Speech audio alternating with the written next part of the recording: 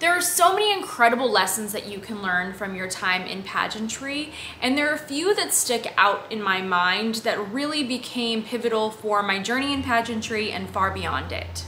Hello and welcome to my channel. I'm Dani Walker. If you're brand new, please consider subscribing to the channel and also hitting the notifications bell so you know when brand new episodes come out. The first lesson that I want to talk about is to trust the journey. I can remember when I was competing for a state pageant in 2015, I believe was the year, and in my head and in my heart, I believed that it was my time, that I was going to win this title. Like, this is what I had worked for. And I remember sitting in pageant orientation, and the reigning title holder, Natasha Martinez at the time, mentioned to trust the journey because it took her several years to win her dream title as well.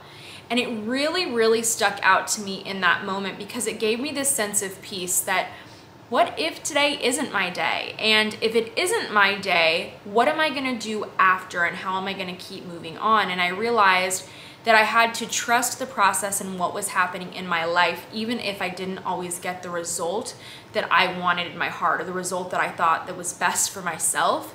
And looking back, I'm so glad that I did trust the journey and that I was okay with losing and learning how to grow from that, because I feel like it set my year up as a title holder for success and it set my channel up for success, and that's something that I cared more about in the long run.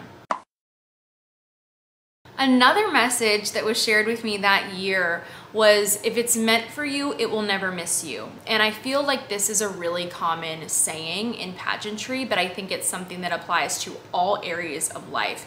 If something is your opportunity, it's going to be just for you. It's going to be the right fit. And I think that it's really important, especially for women, to understand that somebody else's success doesn't mean your loss. Just because she wins doesn't mean that you lose. And that all really comes right back down to, if this is actually meant for you, it's not gonna miss you. So be at peace with the fact that sometimes it's not your day, and that whatever the opportunity was that you're pursuing or that you wanted, it may have been somebody else's day and it may be for them, but there is more for you. There will always be more for you. So keep taking the determination and the amount of work that you put into preparation for a pageant. And if you're aging out, apply it somewhere else. Put it towards another dream. If you have more time to compete in a pageant, keep applying it towards that dream title until you do achieve that goal. This is a really practical piece of information for pageantry, and that was laugh in interview. My goodness. I took my interviews way too seriously the older that I got, and I think that that's why I was a more successful contestant when I was younger, was because I truly had fun in the interviews, even if I was nervous.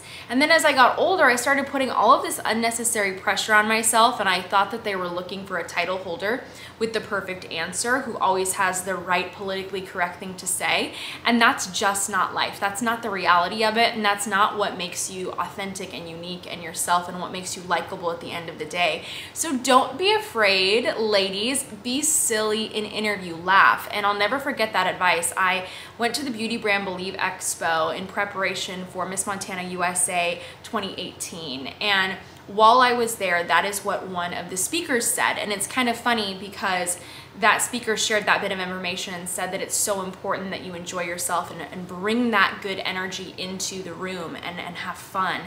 And that was one of my biggest takeaways from that day. Like, that was one of the things that made the entire trip worth being there and worth sacrificing for.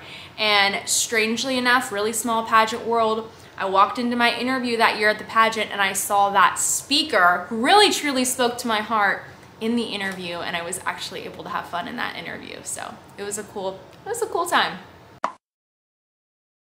Okay, this one is super cliche, and I'm constantly exploring what this means in my own life, but also with my clients. And a lot of contestants, when they're thinking about, okay, what makes me me? What makes me different from other contestants? I think that we put roadblocks in front of ourselves when it comes to answering this question, and we make it more complicated than it has to be. And the fact is that as humans, you're gonna have things in common with other people, but there's also gonna be those things about yourself and who you are and your experiences, most importantly, that make you truly different from anybody else on earth. So if you are having a problem with figuring out, like, what is it that makes me different, just as you're going through different awards and accomplishments and life experiences, just ask yourself, is it likely that another contestant in the pageant that I'm competing with is going to be sharing that same bit of information with the judges? And if it's unlikely, then it's potentially one of those great things that's going to make you very different from another contestant. So don't think too hard about those questions, but always focus on your authenticity and not originality. And that's another really big key that I have come to learn recently, because I'm definitely a person that pushes away from trends. Like as soon as something becomes trendy, I don't want any part of it. And I realize that that's not helpful to me for YouTube. That's not helpful to me for social media. And sometimes you do have to lean into those things. And you don't have to be an original. You don't have to be the first person to start a trend, but there is still value in bringing your own unique side and your own unique taste and talents to something. And that's really, to me, what it means to be focusing instead on your authenticity. You don't even have to focus on the originality. Leave no stone unturned is a piece of advice that I took away from a workshop that I took with Shandy and Susie, and they both won Miss USA in 2003 and 2004. And I ended up as a part of this workshop, not because I could afford it, but because I had won a title at the time, and that was part of our prize package. So I was able to sit in and listen a little bit. At the time, I couldn't even afford any private coaching. I knew that that was out of the question. So I was trying to absorb as much as I could from that experience. And one of the things that they said was leave no stone unturned. And to me, what that means is doing absolutely everything within your ability at that moment when you're preparing for a title or for a goal in life, and making sure that you leave no stone unturned, that you go the extra mile, that you make sure you're as prepared as you possibly can be. So, whether that means practicing your interview questions, booking a coach, whether it means getting a hair and makeup lesson, renewing your wardrobe, finding different wardrobe, whatever that means to you, make sure that you have addressed every bit of preparation that you possibly could, from head to toe, from the inside to the outside. The last little piece of advice, which I don't know if it's necessarily advice, but I just think it's good to put things in perspective, and that was, I think I've shared this on my channel before, but in case you missed it, when I was competing at Miss USA, before we walked out for the final show, there's a lot of staff behind the stage with you, and one of the staff members, which was in charge of alterations, I believe his name was David, and everything was in a rush, and we were all about to get on stage. There's a lot of nerves and energy there in that moment. And he ran backstage because he was trying to get a garment to another girl, maybe an opening number dress, and he just shouted in the hallway, "Remember, Halle Berry didn't win this pageant." Whoa, I still get emotional even thinking about that. And then after I heard him say that, I got to see an interview of Halle Berry.